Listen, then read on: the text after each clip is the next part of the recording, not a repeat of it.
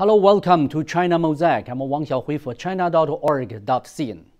On July 15, WHO Director General Tedros Adhanom Ghebreyesus repeated that it was premature to rule out a potential link between the COVID-19 pandemic and a laboratory leak.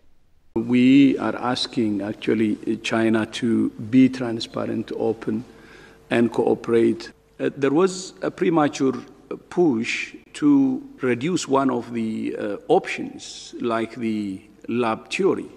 However, a study report released by the WHO back in March drew the conclusion that a lab leak was extremely unlikely.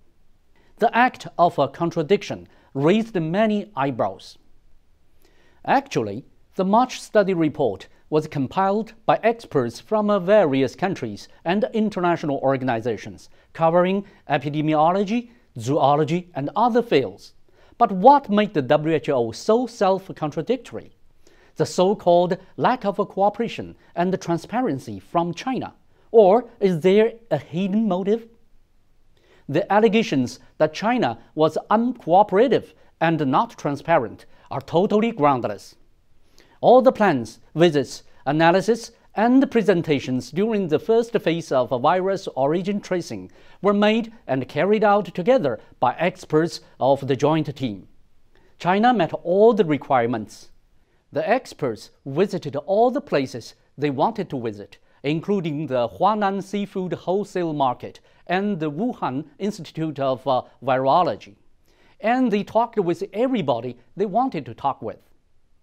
As a scientific issue, virus origin tracing involves multiple disciplines and may take several years to complete.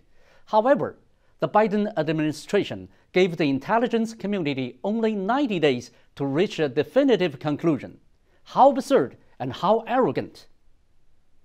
From media hype around the intelligence agency probes, supplemented by remarks from individual experts, to assertions of politicians targeting China and pressuring the WHO. These are all the stock in trade of the US, aren't they? The US presented a vial of white powder as evidence of chemical weapons to legitimize its invasion of Iraq, which was later derided as washing powder. So how can we ensure that the second phase of origin tracing does not become a repeat of the washing powder incident when politics interferes with science? This is not to mention the suspicious spate of lung injuries associated with e-cigarettes or vaping product use in the US, and the alert by its intelligence services regarding pneumonia to Israel before the COVID-19 outbreak in Wuhan. The ineffective anti-epidemic response of the US even harmed the world, while its false claims and moves to politicize origin tracing are aimed precisely at suppressing China and concealing its poor response. China fully supports scientific origin tracing, including investigations into animal origins and cold chain transmission, as well as such efforts in multiple countries.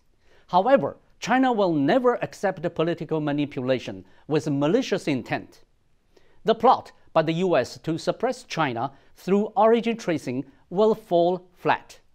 Thank you for watching.